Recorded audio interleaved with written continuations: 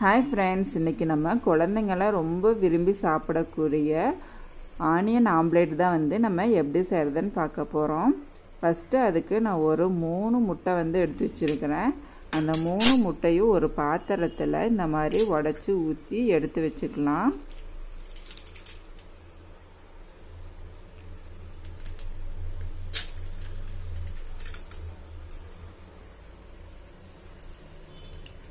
முட்டை 3 உடைச்சதுக்கு அப்புறமா ஒரு 1/4 டீஸ்பூன் அளவுக்கு மிளகுத்தூள், ஒரு கொத்து கறிவேப்பிலை, ஒரு கை அளவுக்கு பீன்ஸ், கேரட்,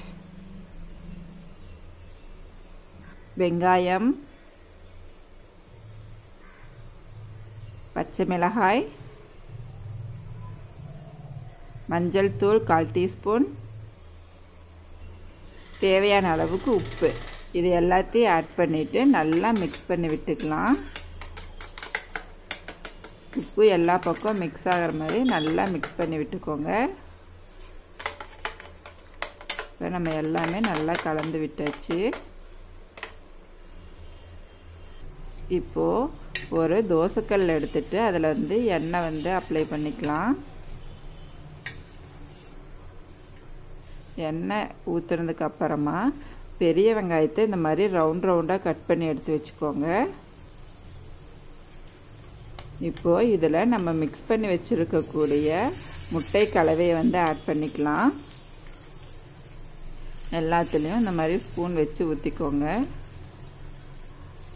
குழந்தைங்களுக்கு இந்த மாதிரி சின்ன சின்னதாக நம்ம செஞ்சு கொடுத்தோம் அப்படின்னா அவங்க ரொம்ப விரும்பி சாப்பிடுவாங்க.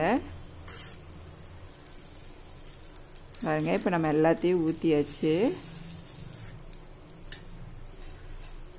இப்போ ஒரு பக்கம் வெந்தோடனே நம்ம அடுத்த பக்கம் திருப்பி போட்டுடலாம்.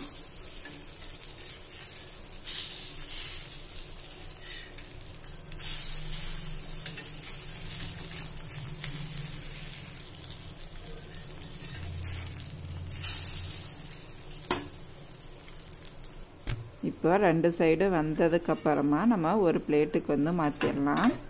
அவ்வளோதான், நமக்கு சுவையான ஆனியன் ஆம்லெட் வந்து ரெடி ஆயிடுச்சு. இது வந்து குழந்தைங்க ரொம்ப ரொம்ப விரும்பி சாப்பிடுவாங்க. நீங்களும் உங்கள் குழந்தைங்களுக்கு இந்த மாதிரி செஞ்சு கொடுங்க. இந்த ரெசிபி உங்களுக்கு பிடிச்சிருந்தா லைக் பண்ணுங்கள், ஷேர் பண்ணுங்கள், கமெண்ட் பண்ணுங்கள். தேங்க்யூ.